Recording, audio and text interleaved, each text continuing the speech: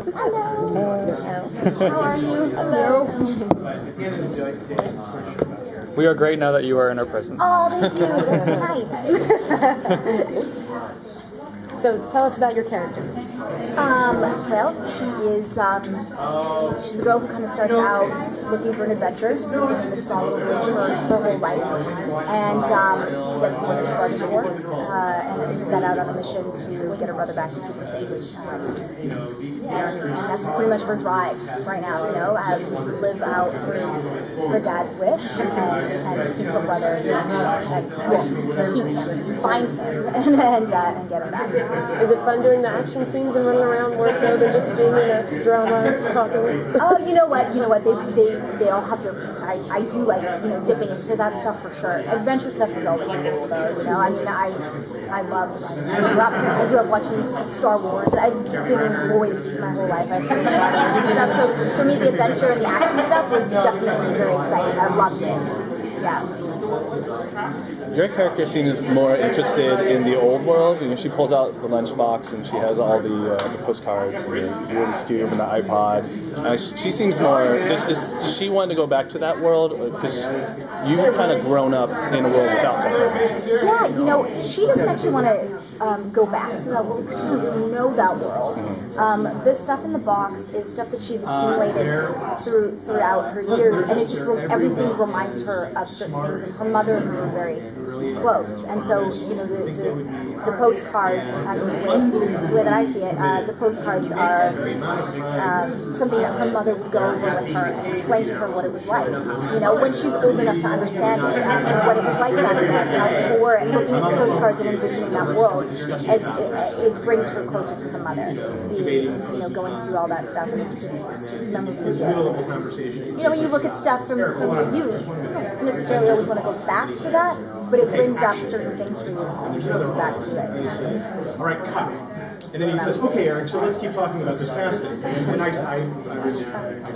We are led to believe that, I guess, Charlie's father knew what happened and so forth. And now that he's dead, we know your character, whether you actually know what happened or how to reverse it, or is that something that your character knows nothing about?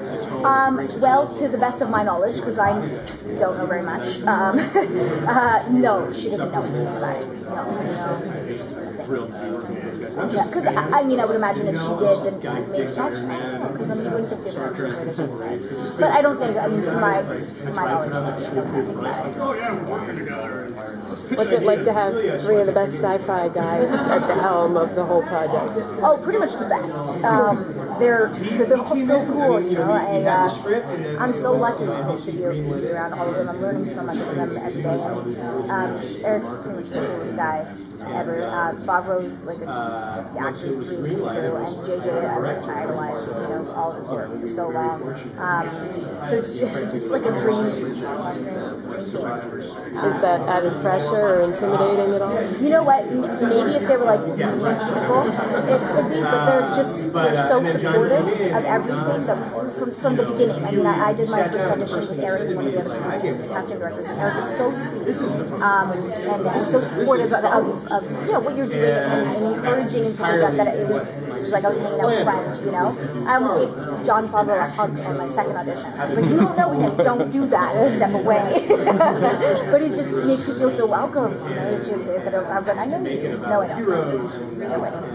So yeah, it's great. It's really cool. He sat down and got that immediately.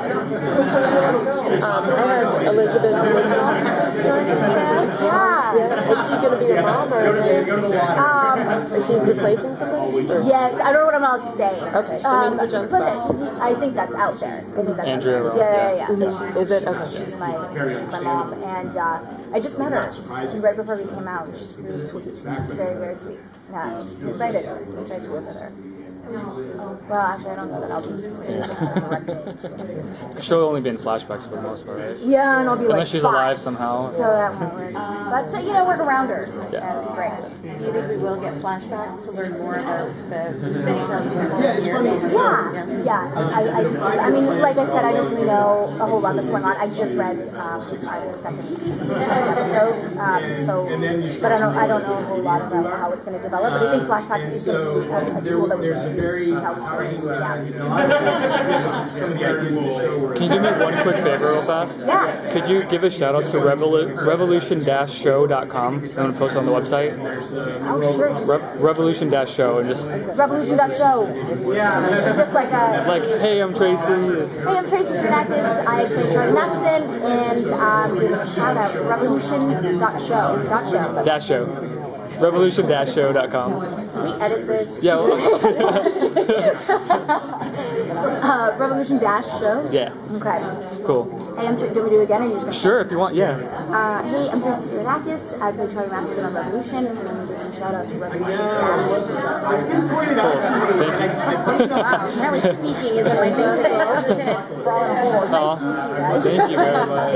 Yeah, thank you. It was a pleasure.